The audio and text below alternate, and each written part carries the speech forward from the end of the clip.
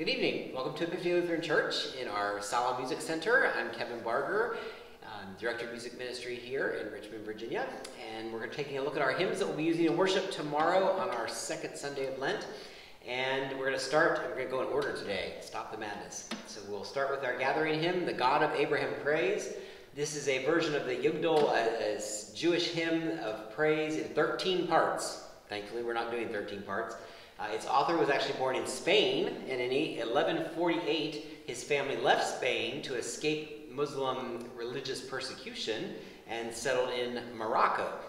And while he was there, he wrote about the Jewish calendar, he studied medicine, and he became a pretty famous doctor, as I recall. And the melody here that you'll hear actually is a Jewish melody from about the 17th century, so the text and tune have been joined together. The God of Abraham Praise.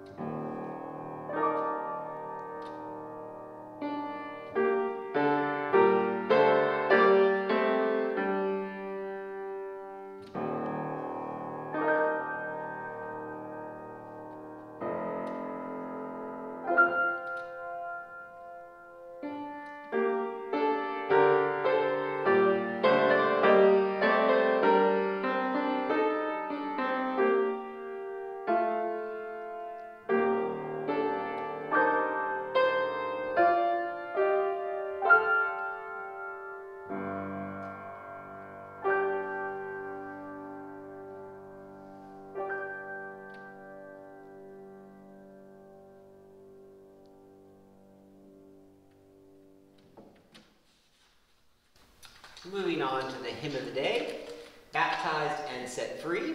And this was written for Holden Village, which we've discussed before over there in Washington. And the theme, the year this was written in 1996, was Baptized and Set Free. The hymn focuses on the overflowing abundance of God through baptism. And the author likens it to large bodies of water. So we only use a little bit of water when we baptize, but she's suggesting that oceans, rivers, fountains are just this grand, immersed baptismal body. And the author-composer says, quote, "Our gracious God gifts us with mercy, love, healing, wholeness, and more than we could ask for or even imagine." Baptized and set free.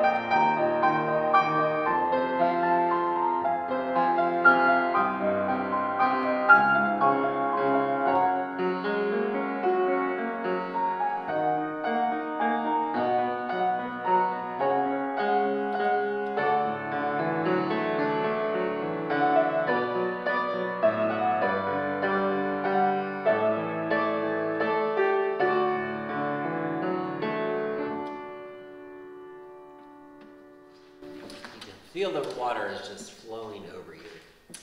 Next, we'll go to communion. This is Morning Cry, or I Was There to Hear Your Morning Cry. This is a newer hymn written in 1985, and John Dobbeslacker wrote both the text and the tune. He was working for the Media Services Center of the American Lutheran Church at the time, and it was actually written to a different tune, but he realized once he heard it that the words, while they were spot on, really didn't work with the music. So he did the unimaginable almost and went and rewrote the entire thing so that the music would better fit the words. I was there to hear your morning cry.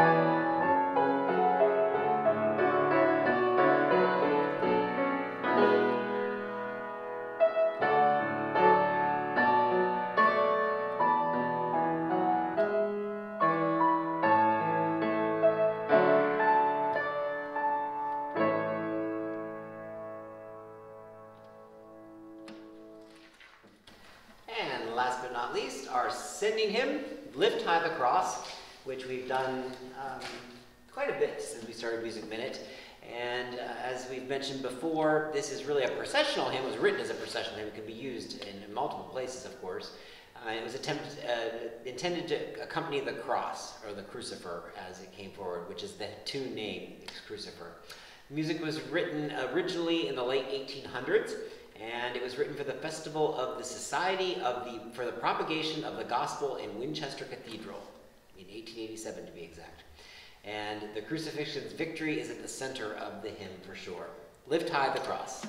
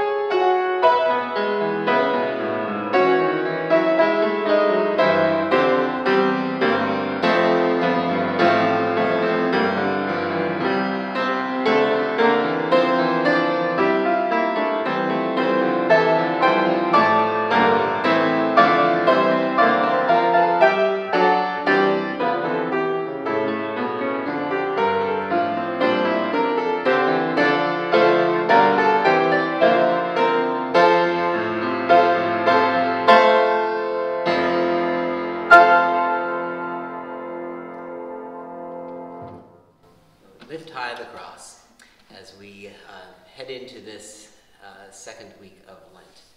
Thanks again for joining us this evening. We're so glad you did, and we hope you'll join us again next week. If you're joining us in person for worship tomorrow at 8:30 or 11, we'd love to see you. And if you're unable to do that, you can catch our live stream at 11 o'clock on our YouTube channel. Thanks so much for joining.